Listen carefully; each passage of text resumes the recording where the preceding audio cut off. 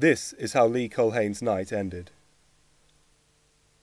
with Lee laying on Winchester's City Road as blood poured from a wound on his head.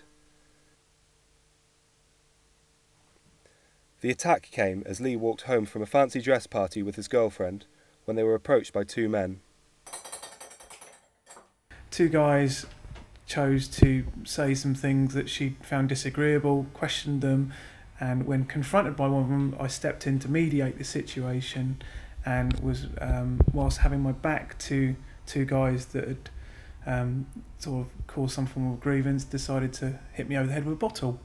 The man who struck Lee was 29-year-old Jamie Hibbert of Staple Gardens in Winchester, the moment of his arrest captured here on CCTV.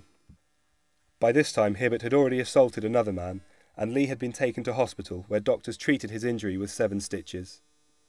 This week, over a year after the incident, Hibbert pleaded guilty to grievous bodily harm.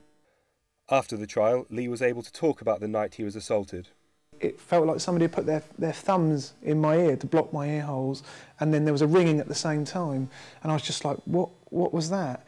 And it was only a couple of seconds after that did I realise that when I looked, there was blood everywhere all over my head.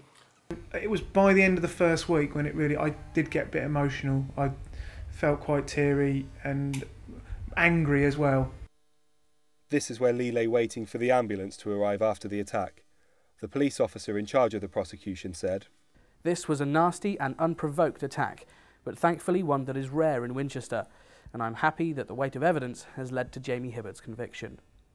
Hibbert will be sentenced next month and may face jail. But the victim simply hopes his attacker has learnt his lesson.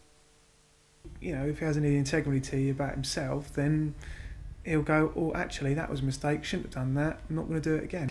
If it means one less person thinking they can go out and smack people over with bottles just for the sake of it, then hopefully society can be a better place.